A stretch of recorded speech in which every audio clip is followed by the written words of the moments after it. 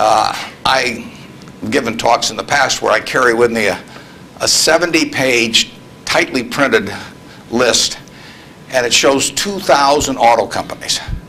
Now, if at the start of the 20th century, you had seen what the auto was going to do to this country, the impact it would have on the lives of then your children and grandchildren and so on. It transformed the American landscape. But of those 2,000 companies, 3 basically survive. And they haven't done that well many times. So how do you pick 3 winners out of 2,000? I mean, it's not so easy to do. It's easy when you look back, but it's not so easy looking forward. So you could have been dead right on the fact that the auto industry, in fact, you probably couldn't have predicted how big an impact it would have. But you wouldn't have, if you'd bought companies across the board, you wouldn't have made any money, because the economic characteristics of that business were not easy to define. I've always said the easier thing to do is figure out who loses. And what you really should have done in 1905 or so, when you saw what was going to happen with the auto, is you should have gone short horses. There were 20 million horses in 1900, and there's about 4 million horses now. So it's easy to figure out the losers. The loser is the horse. But the winner was the auto overall. But 2,000 companies just about failed. A few merged out and so on. There were 3 companies, auto companies, in the Dow Industrials in the 1920s and 30s.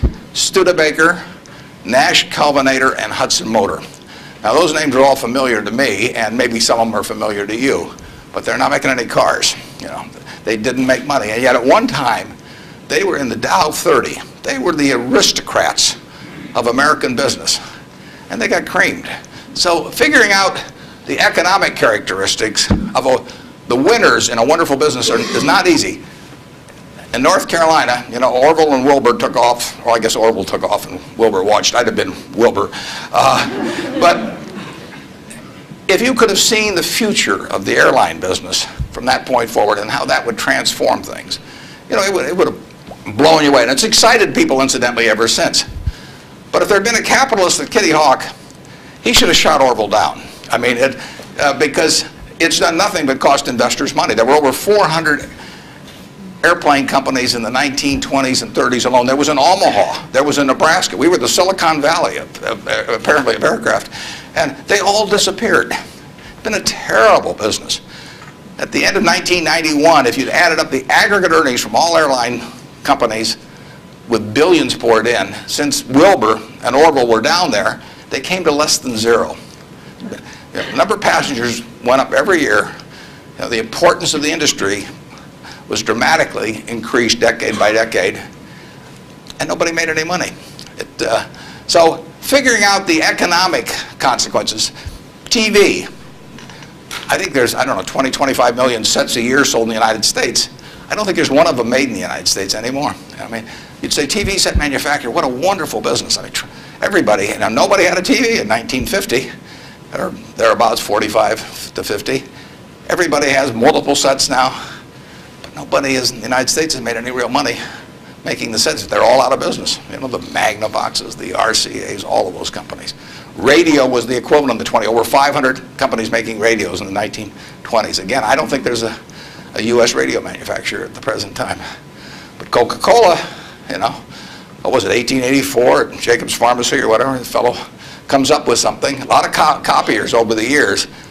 But now you've got a company that is selling roughly 1.1 billion 8-ounce servings of its product, not all Coke, Sprite, and some others, daily throughout the world 117 years later. So understanding the economic characteristics of a business is different than predicting the fact that an industry is going to do wonderfully.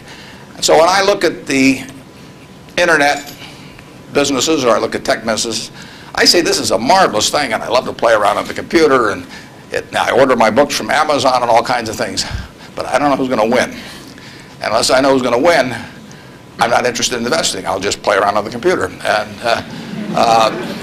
defining your circle of competence is the most important aspect of investing.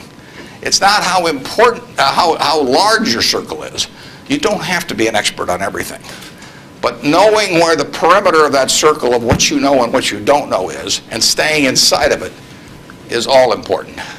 Tom Watson Sr., who started IBM, said in his book, he said, "I'm no genius," he said, "but I'm smart in spots, and I stay around those spots." And that is the key. So if I understand a few things, and I stick in that arena, I'll do okay.